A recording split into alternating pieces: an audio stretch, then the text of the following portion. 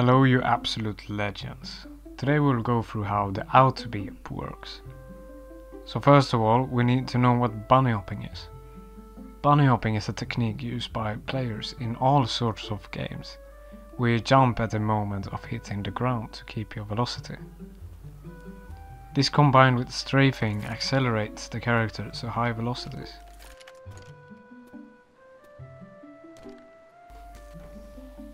The con with bunny hopping is if you miss one jump by just milliseconds, it will result in losing all of your speed. We humans can only achieve certain velocities until we miss and lose everything. Many games might have bunny hop available, but they add a speed cap, so it's not that exploitable. However, the L4D series at this moment does not cap off as you can go with bunny hopping to my knowledge.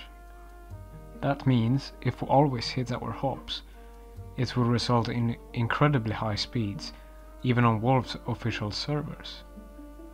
What if we could remove the con of missing bunny hops completely? In fact, of the power of imagination and coding, we could manipulate the game's memory and force jumps whenever we hit the ground. The game has flags which we can use to tell if the player is grounded or in the air, and even force jumps if we write to the correct address.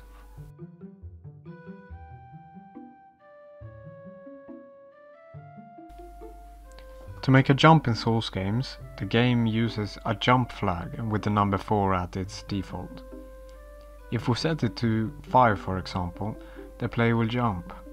However, to make another jump we need to set the number back to 4.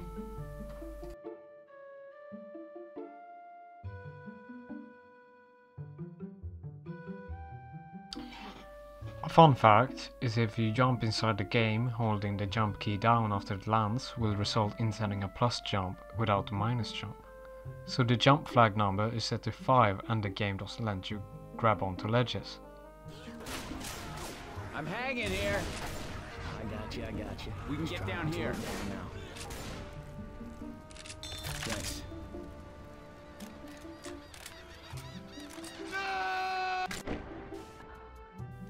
This is because the flag is on its default value 4. With this knowledge, players have found incredible exploits which contain falling off buildings to skip parts of the game.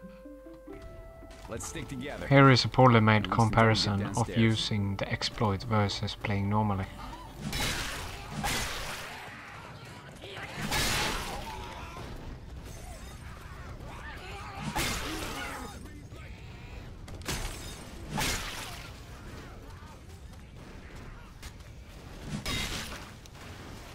Everybody get in the On the right, using the exploit, the player saves roughly 15 seconds in this example.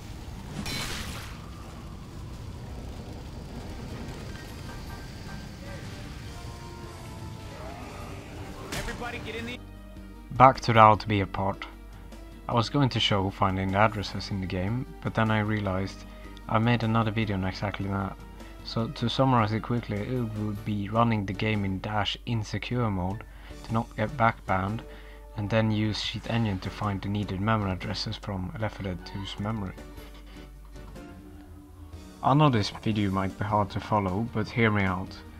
We get a number which indicates if we are on the ground or not, then we make a jump if it's grounded. It's not harder than that. Now to the coding part. The language will be C# using C# forms, but if you want to do it in another language, it's pretty much the same structure, so it should be pretty easy to do there as well. To read and write from the game's memory, I will use the memory library by NewAge, which we get from the package manager.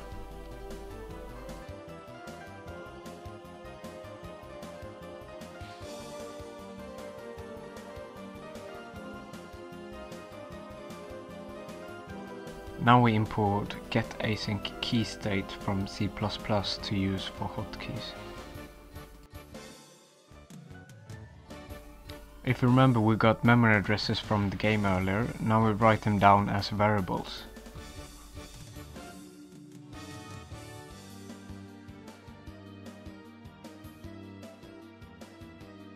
Before we do anything to the game, we'll need to make sure the game is running, and thereafter open the process wide open.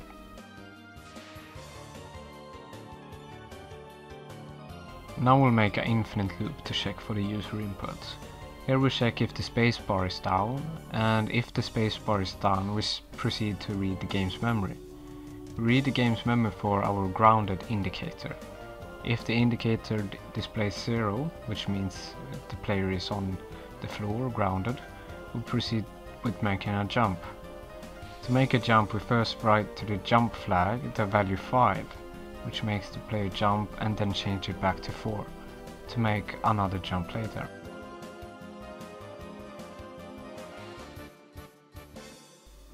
The last thing we do in this case is making the whole function run in a separate thread. This is to not freeze our application.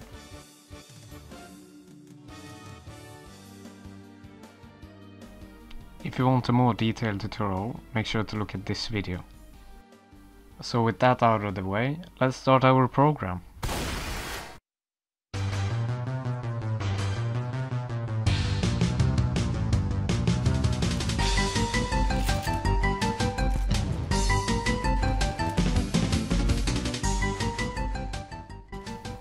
Works as intended. I'm surprised if anyone has watched this far actually. It felt like a mess making this video, but if you liked it, make sure to comment down below your thoughts about the video. Thanks for watching as always. Make sure to hit the subscribe button if you haven't already. I love making YouTube videos and you guys drive me forward. If anyone got the secret YouTube reference or YouTuber reference in this video, comment it down below and I will pin the comment. The rest of the video will be gameplay of using the AutoBhop, so see you guys in another video.